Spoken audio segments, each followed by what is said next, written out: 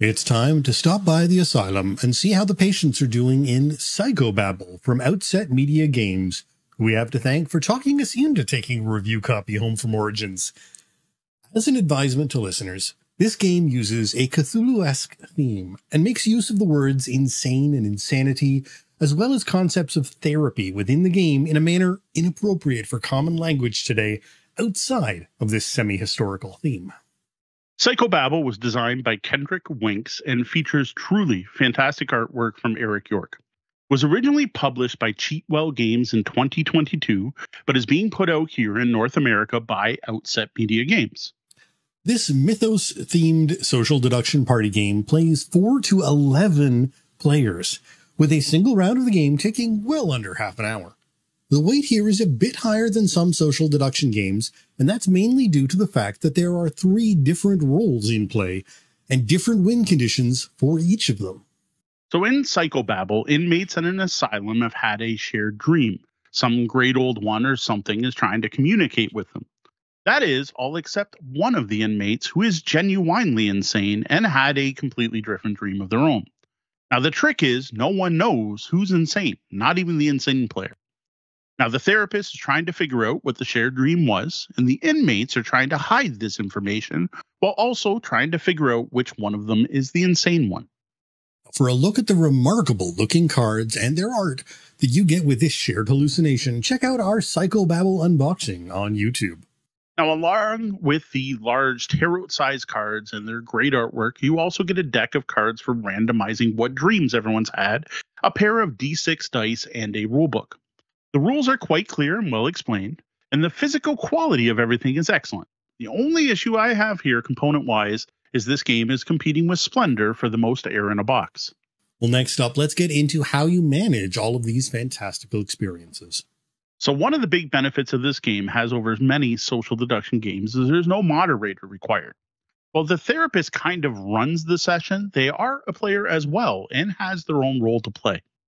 The therapist role starts by sorting the dream selection cards into 4 decks, then creating a small play deck consisting of a number of cards from one deck equal to the other players in the game -1, and 1 card from a different deck. These need to be well shuffled so even the therapist doesn't know who's getting what card. Now, while this is happening, the rest of the players should lay out the dream cards. There are 4 different decks of these, and you just make a grid by laying out 4 cards from each of the 4 decks, ending up with a 16-card grid. Then the dream selection cards are handed out to the inmates, who should look at their own card but hide that information from all the other players. At the same time, the therapist rolls the 2 dice, and the inmates identify the matching spot on their selection card, and then use that to figure out what dream card represents the dream they just had. Now, once everyone's identified their card, you're ready to start the round. Now, each round of Psychobabble starts with the inmates describing their dream, starting with the player to the left of the therapist. Players are free to describe these however they want, with as much detail as they want, but should be aware that the goal of the game for an inmate is to figure out which of them is insane and not let the therapist know what the dream they share. Now, after each player has described their dream, each inmate gets the chance to ask 1 question about the dream of one other inmate. This, again, can basically be anything they want, and the player asked is free to answer however they want, which can, but often doesn't need to, include lying. Once all inmates have asked each other questions, it's now the therapist's time to do final interviews. They get to ask each inmate 1 final question and can go in any order. This is their last chance to identify the shared dream. Now, after this final Q&A, play moves to the inmates, again starting with the one to the left of the therapist. All vote on who is insane. And once you've determined who has the most votes, ties who are broken by the therapist puts the dice onto the card they think was the shared dream. Now all of the dream selection cards are revealed. Now, assuming the therapist dealt everything out right, all but 1 inmate should have the same card. They're labeled A, B, C, or D.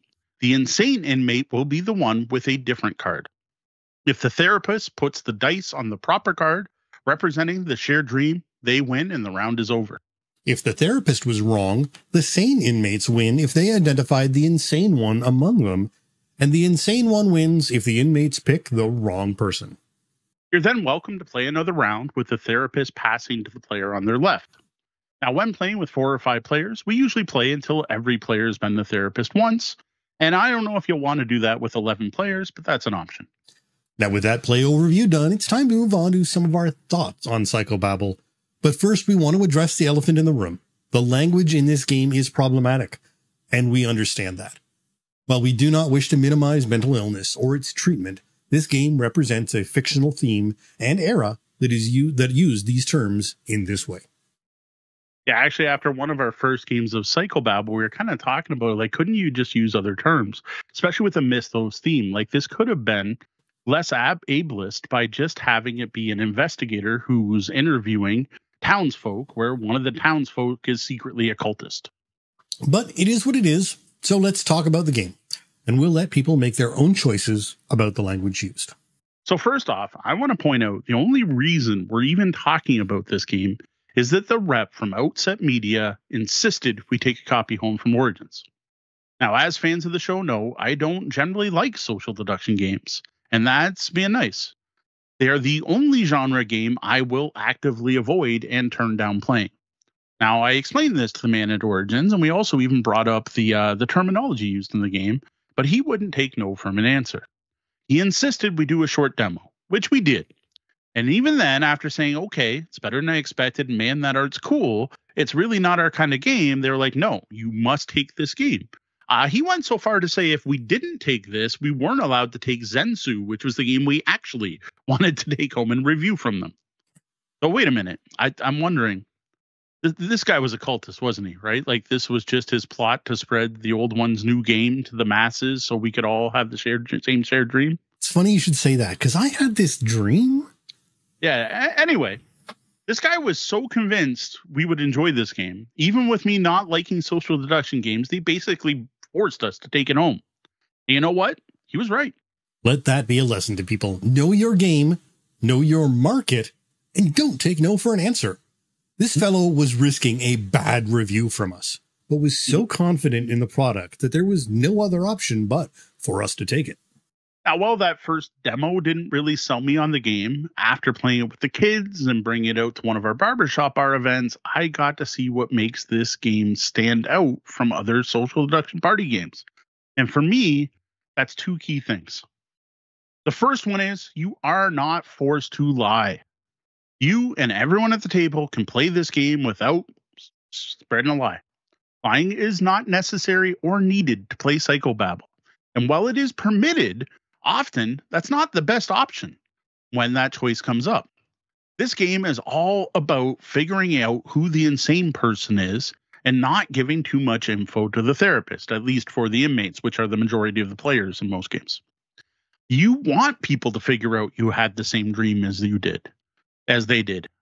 Now, one of the things I dislike most about social deduction games is being forced to lie to my friends and fellow gamers, and possibly even more so, the bad feelings that can come out during and at the end of a game like that.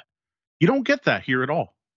Now, while you can lie, there's almost a sort of nod and a wink included with lies here, as you're working with some people and not others, or in some cases, utterly confused as to what's going on and not even sure if you're one of the dreamers or out on your own. The fact there's a hidden traitor rule, but no one knows who that is, including the traitor, really is brilliant.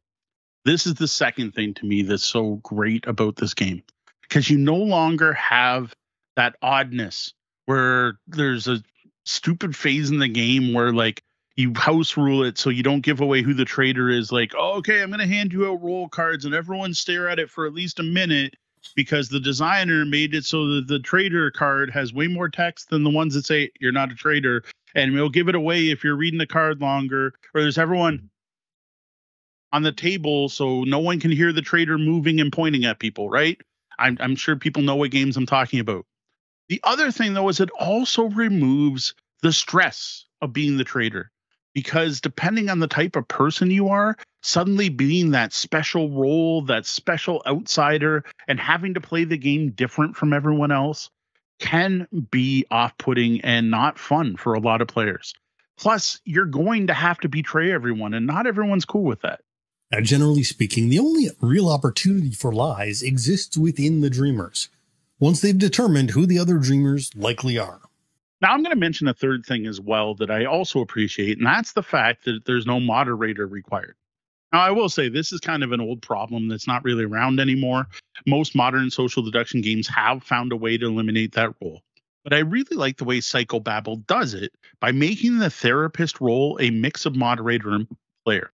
They're actively involved the whole time. They have to be listening to what everyone else is saying, and they have to ask appropriate questions. They need to be paying attention. They're not just sitting back and running the game to watch to see what happens. This is a great way to introduce and teach the game to others, as you can play the role of therapist and no one else really needs to know anything other than the absolute basics to start playing. And that's how I teach this game. I literally just start the game. I shuffle the cards, do all the stuff in the background. I get things ready, and I'm the one to start asking people questions. I play the therapist the first round. And then often at our public play events, I then step away and let the group go after that. Now, where I do find Psychobabble stumbles a bit is at higher player counts. What I've found is the more players who are inmates, who are all trying to describe the exact same card without describing it too clearly, the easier it is for the therapist to figure out what card that is. And so far, we found that once you get up to like 6 players, it's almost impossible for all the inmates to be vague enough to mislead the therapist. And if they turn to lying to throw the therapist off, then the inmate is too hard to spot, and the game goes to that player instead of the therapist. So the higher the player count, the harder it is for the biggest group of players. Which is interesting because the community right now has 6 to 8 as the best. So it would be interesting to hear other people's experiences. Let us know in the comments or on social media if you're a fan of these higher player counts of this game. Now, the thing, though, is I'm saying it stumbles, right? It trips a bit. It kind of falls over itself, because who cares if the therapist wins the most often? And who cares if people lying too much gives it to the inmate, the insane one? Like, it's a party game. Like most party games, most people playing party games don't really care who won or who had the most points. The fun of this game is the experience you had playing together. And there is a lot of fun to be had in describing your dreams based on cards and asking other people and hearing other people's descriptions and the back and forth and laughing out loud when someone asks the perfect question or someone gives an answer and you're like, what? That makes it out, but And really, we haven't talked about the card art here yet, which is very worth mentioning. Now, before that, though, another thing worth bringing up is that this game does require some thinking on your feet. There is an improv element here that may turn off some players. No, this isn't some kind of narrative RPG. You're not expected to come up with a whole character backstory based on the cards you've chosen. You're just describing what you see on an art card, and the amount you say isn't determined by the rules at all. Like, you can just say, tell me about your dream. Go, it was spiky. That's it. You're done. You've done your description. Now, I have noticed that actual indie RPG players tend to be a little bit more elaborate when describing their dreams, but that's not at all required here. Now, how much or how little of this art you describe really can help or hinder the eventual outcome, but there's also a good chance that your description, no matter how involved, still might not help. Yeah, and that's because of the fantastic art in this game, right? One of the brilliance of the art here is how similar things there are in all the cards. Like, it's not quite a game of Spot It where there's at least one similarity in every card, but you can describe spiky and it might mean 12 of the 16 cards on the table. And then someone else will say windows. Now you've narrowed it down to 6, but you still only got it down to 6. And I just love the way this art works. Like, it's got an early D&D line drawing, Earl Otis kind of mashed with Jack Kirby's Cosmic Marvel weirdness and some modern dungeon crawl classic line art style that I just love. I think it's fantastic. And then even cooler is each individual deck of cards. I mean, there's 4 different decks. They each have kind of a different theme to them. When you set them up so the cards are next to each other, they form a trippy panorama, which just looks great. Like, the card artwork is actually the main reason I agreed to take this game home, because I'm like, if nothing else, I get a bunch of really cool cards and I kind of want to use them to make a DCC adventure at some point. So the art here tends towards both abstract and repeatable in concept, if not actual features. Again, with like that spiky and windows. The description you're giving may actually refer to multiple cards without you even knowing, or perhaps very deliberately knowing so on your part. Yeah, overall, I gotta say I'm impressed by Psychobabble. Like here you have a social deduction party game that even I can enjoy.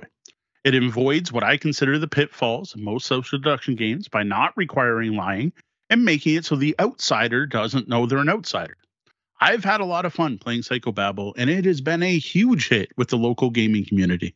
As someone who also avoids social deduction, I too was on the fence. But sitting down and playing 4 or 5 rounds of it in a row was really great fun. And that was with both kids and adults at the table. I immediately wanted to introduce the game to others at public events. So if you enjoy social deduction games in general, if you play games like Werewolf, The Resistance, or even Battlestar Galactica or its retheme Unfathomable, you're going to want to add Psychobabble to your collection. Well, it does change things up a bit. I don't think there's anything here that takes away from what you know and love. I don't think there's anything that would turn away social deduction fans. If what you love about them is lying to your fans, you can still do that in this game. You just don't have to. While perhaps not as problematic as some games, the terms used in this game may turn off some people, and that's understandable. Yeah. I do think it's worth mentioning to new players before settling in for a game to avoid any awkwardness or discomfort. While these are common tropes in Eldritch fiction, the game needs to be presented in that way. Now, if you're looking for a big group party game with lots of talking and interaction, lots of social things going on here, Psychobabble could be the perfect game. I don't know a lot of games that go up to 11 players that don't involve a lot of dice, drawing, or trivia. This one is great for getting people talking, both in game, but also after each round when players are asking each other, what'd you mean by this? Or what the heck, you said spooky. Where's the spooky on that card? I thought you meant something completely different. Oh, you said spiky. Wow, I heard that wrong. Ha ha ha ha. It's also quick, so playing multiple rounds, even at large player counts, doesn't eat up a lot of time. It gives players opportunities to take on the multiple roles. Now, the important group I hope this review reaches and goes out to, and I'm worried it won't, because we're immediately calling it a social deduction game and people are going to tune out, is people like me, people who don't generally like social deduction games. You might want to give this a shot, just like I did. I had way more fun talking about shared dreams and mythos landscapes than I thought I would. At this point, I expect this is going to become a barbershop bar regular, and I can totally see breaking this out at the next birthday party or gaming in the new year. Well, there you have it, a social deduction game that even won over Mo. Thanks, Outset Games, for convincing him to bring this one home. We say it often, not every game is for everyone, and that's awesome. But what was the last game that you didn't think would be your cup of tea, but that you ended up really enjoying?